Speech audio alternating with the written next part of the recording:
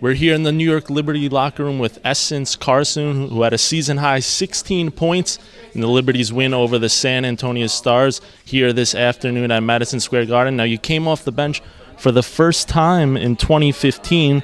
What was that like for you today in the win over San Antonio? Yeah, it wasn't like anything, you know.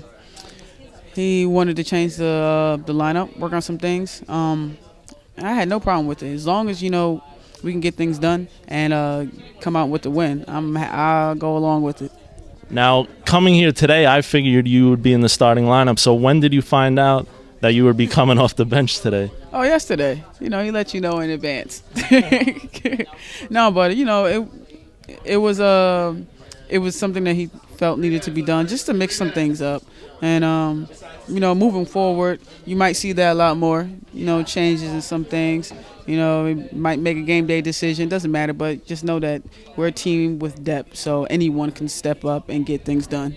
You've done both in your career, come off the bench and start. So is it a different mentality for you coming off the bench like you did today? For me, no.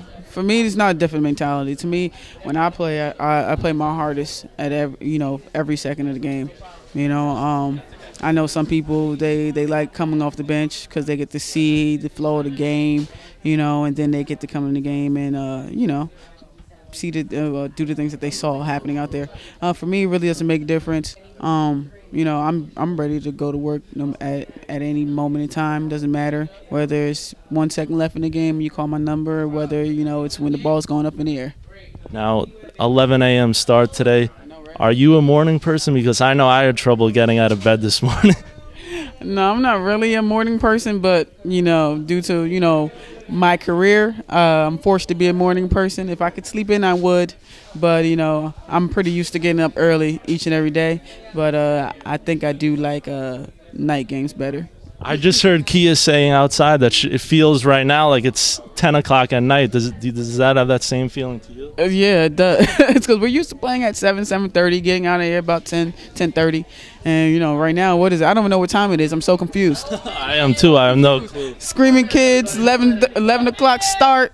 I'm confused. I don't even know what time it is. Now, you guys just came off a pretty good road trip, 2-1. You play Connecticut tomorrow and then another road trip, 3 games before the All-Star break. How important is it for you guys to keep that momentum going into the All-Star break? Oh, it's definitely very important. We have a good start to this road trip already.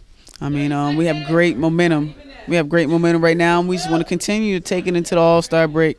Because, you know, people are going to have their time to practice together, you know, work on things and stuff like that. We want to have a head start. And right now, it looks like things are looking good for us, and we want to keep it rolling, man. Essence, thank you for a few minutes, and congrats on the win. Thank you.